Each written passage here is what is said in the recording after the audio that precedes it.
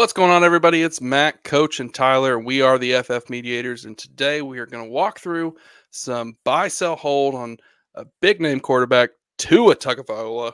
And Coach, you are going to walk us through where you're at on Tua right now in your dynasty world. Is he a buy? Is he a sell? Or is he a hold? Man, Tua in Dynasty, you talk about a problem. I mean, this is a guy that his performance with the Miami Dolphins was fantastic. Ever since his absence, it's been obvious, or let me just say more obvious, how good he actually is. He's a proven top 15 quarterback year after year. I think he's had 4 seasons where he's been anywhere between 17 to 10 overall as a quarterback. But now his injury history obviously presents us with a problem. I happen to be a Tua owner. So if you have Tua, what can you do with Tua? For me, one of the things you can do at this point is you're kind of stuck. You're going to have to hold Tua. Hope he plays well when he comes back. If you're a rebuilding team, then if you have Tua and he plays well, that might be an opportunity for you to ship him off for a second-round pick, possibly. Get a little something back for him if he does come back and have a game or two of success. However, if you're a competing team, you may be stuck and having to use Tua the rest of the year. That may be the boat that I'm hoping to be in, where I'm just going to hope I can survive the season and see what happens from then on. However, if you don't have Tua, this may be a good time to go try to get Tua. If there's an owner in your league that has Tua, maybe they're not using him, maybe they're in the bottom half, this may be an opportunity for you to go see if you can offer them a third-round pick and get Tua in return. If he gets hurt, you don't really lose anything. So that's what I'm thinking with Tua in both scenarios currently.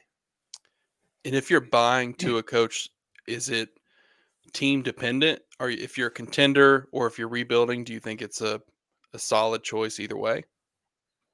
I think it's a solid choice either way, depending on what you have to give up for him. I mean, if you give up a third-round pick for Tua, at this point, who cares, right? Your third-round pick's probably not going to hit.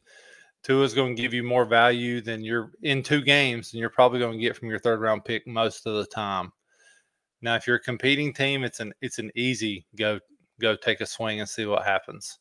But other than that, like I'm just saying, if you can get him for really cheap, there's really no reason not to. I'm seeing trades everywhere right now where people are buying Tua for super cheap, and I really think now's the time. It does look like he's going to come back. It looks like he's going to play. Who knows how long? So now may be the opportunity for you to jump on that. Yeah, and it kind of looks like the risk factor is already put into the price that you're paying. Like you said, if you can get it really cheap, you have the chance at a top 12 quarterback. So that's something that I'm willing to do, especially if I'm a contender or even if I'm a rebuilder and I can get it for the right price. Tyler, are you buying or are you selling? I kind of agree with you. I think really, it kind of comes down to not necessarily roster selection, but the price. Um, I would easily pay a third for Tua. I've got competing rosters where I only have 2 QBs, that be prime for a third quarterback where if there's an injury later down the road, something like that, and just to see if the value increases. I think rebuilding too, third round pick at this point, like McCarthy said, you know, we're looking at what maybe a 50% hit rate, unless you're coach and he owns the third round. Trust me. Um, but like in all honesty, third round pick for a starting caliber quarterback who we're thinking is like top 15 ish somewhere usually. Um, I think that's a no brainer, honestly. Yeah, and we can't inflate him too much. He does own the third round, but that's a story for another day. So what I want to do is I want to hit you guys with a couple real trades that we've had sent to us or that I went and found that have been completed recently, and I kind of want to walk through and see where you guys fall on that. So the first one is Tua for Gardner Minshew in a 25 third. That's an easy Tua for me. Yeah, Yeah, I agree might as there. well. I think there are people that think they can, if Tua does really well, they'll be able to move off of him for something higher. Like, I just don't see a world anymore in Dynasty where you can get a first-round pick for Tua anymore. If he wasn't ever injured, then totally. But now that ship has sailed, I'm afraid, no matter what happens. At this point, no matter how great he plays, if he came back and led the Dolphins to the Super Bowl, you're probably not getting a first-round pick for him. You're just not because of his injury history.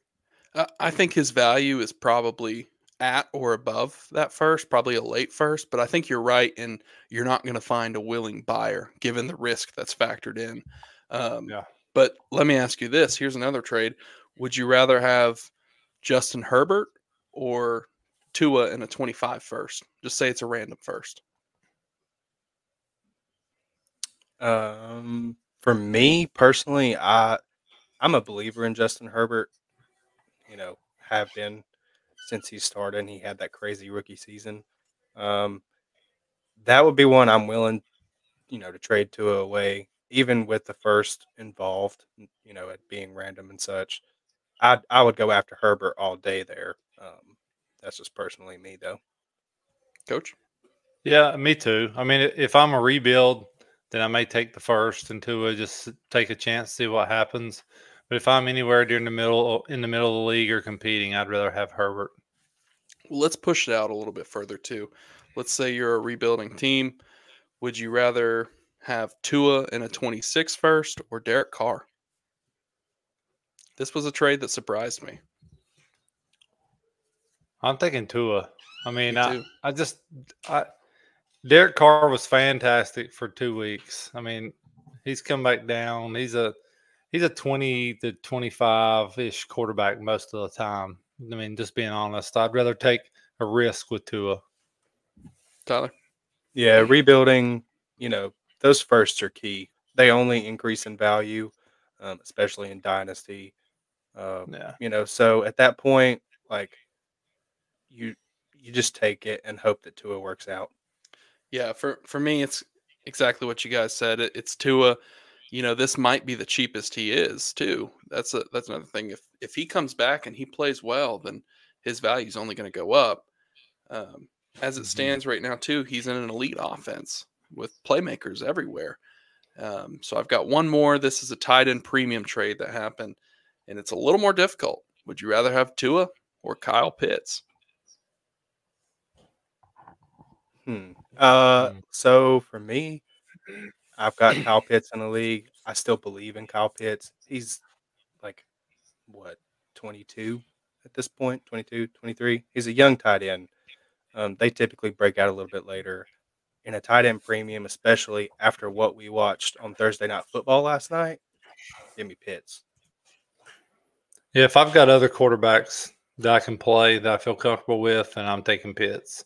I mean, Pitts' value is higher than the third, probably. He's probably at least at a second round value, at least. To me, that would be something I'd be willing to move to a 4 right now, if possible. Yeah. So I think the mediators here have we've spoken pretty well on this. I think for us, we are gonna buy Tua if we can get him at the right price. We're definitely not going to overpay. I'm probably not paying a first given the risk there. But if you're a rebuilding team and you can get him cheap, then by all means you should do it. If you're a contending team and you can get him cheap, by all means you should do it. If you have him, you're probably going to have to hold until he does something that allows you to move him for either market value or get someone to overpay. But Coach, do you have any belief that Tua should be the quarterback for the Miami Dolphins for the next few years?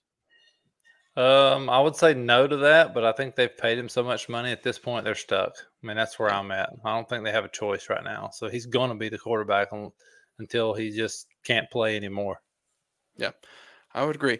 Well, that's going to do it for us, folks. So be sure to like the stream, follow us over on X at the FF Mediators, subscribe to the YouTube at the FF Mediators. As always, we are proud affiliates of the Face Off Sports Network, so be sure to subscribe and like all of their content as well.